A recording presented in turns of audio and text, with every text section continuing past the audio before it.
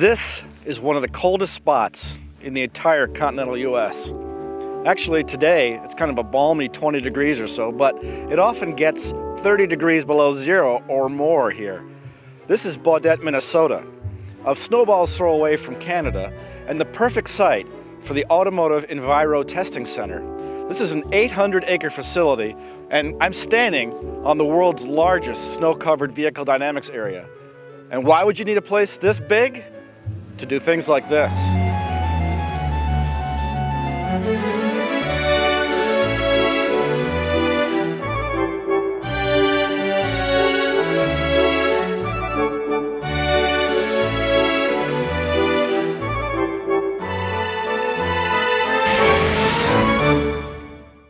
The AET site is built on the grounds of a former U.S. Air Force radar base, built in 1959 to watch for incoming Russian bombers. Today, the AET test facility covers 820 land acres and includes almost every possible winter testing course you could want.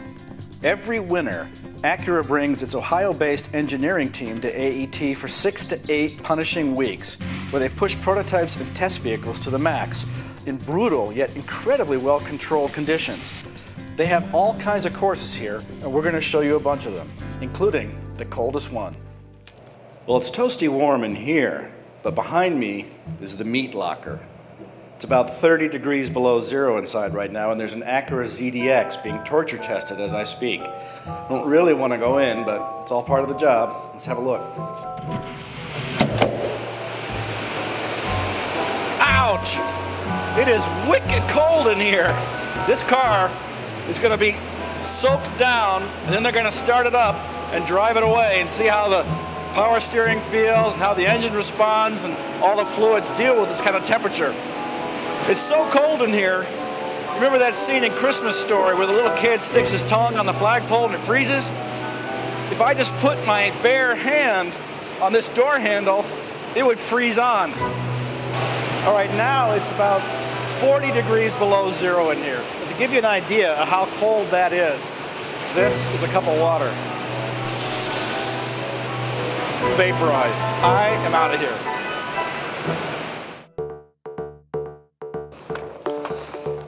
This is a big old trough of slush. Acura engineers bring the vehicle through this, picks up the water, then they go out on an autocross course until it freezes. They do this enough times, the vehicle can actually accumulate around 800 pounds of ice underneath. It gets caked in the wheel arches, all under the components underneath, but the objective is to make sure the car remains fully drivable, even in this condition. This part of AET is a series of grades. They've got 10%, 20%. Right now I'm walking up a 30% grade. Now they have versions of them that are completely covered with snow, but this one is called a split muse surface. This is pure ice right here. And a conventional car would never be able to make it up here. We just spin its tires and roll downhill. This Acura, with super handling all-wheel drive, is able to vector the torque to the dry side of the car and make it up with relative ease. We're back at the vehicle dynamics area now, and this is a very, very carefully groomed surface. This hard-packed snow has about 1/3 the grip of conventional dry pavement, and that allows Acura engineers to do all kinds of interesting tests, testing maximum grip on snow. They can run vehicle stability assist on or off. They can do braking tests on snow, acceleration, all the things that help them develop their super handling all-wheel drive system. And of course, they run a lot of competitive vehicles too. Right now, they've got an Infiniti FX35 up against the Acura ZDX. This part of the AET facility is known as the Ice VDA. I've got pure ice underneath me. And I've got the traction control system turned fully off in this car. Let's see what that does for me. Not going anywhere fast, that's for sure.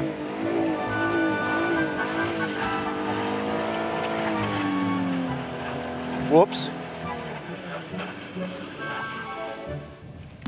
The Acura engineers tell me they don't do much instrumented testing out here at AET.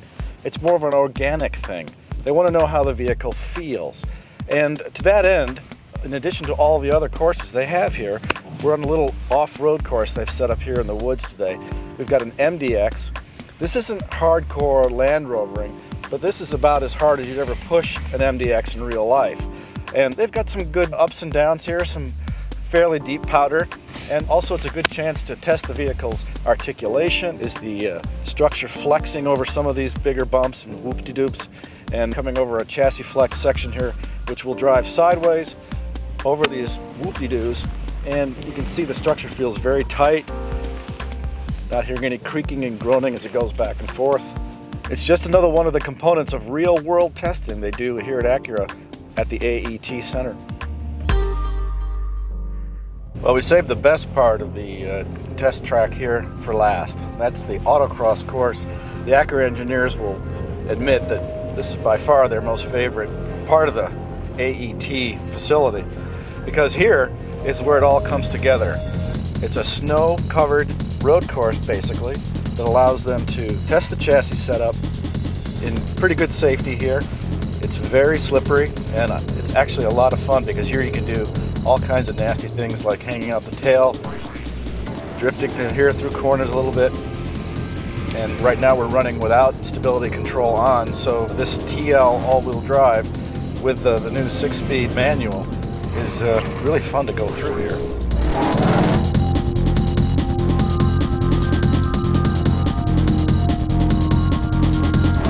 All right, as I come up to this corner, now I'm going to put vehicle stability assist back on, and already it's raining in the car. I've got my foot now flat to the floor, but this is how Grandma would like to drive the TL, very comfortably.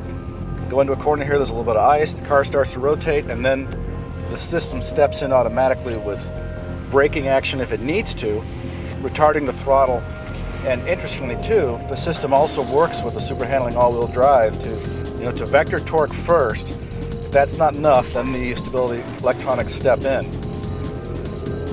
Again, full throttle, and throttle comes back automatically. No slipping, no sliding.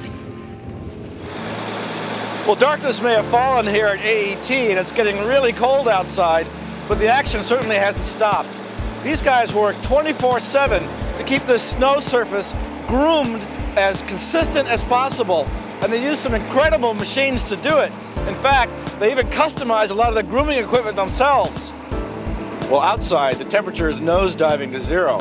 But in the cabin of this quad track, it's actually quite cozy. In fact, I could take my jacket off and be perfectly happy. These guys run these machines all night long to keep this snow surface perfect. But these are very, very advanced machines. In fact, using this GPS equipment, the tractor can actually drive itself around a preset course. So while this facility may never sleep, I think I'm going to.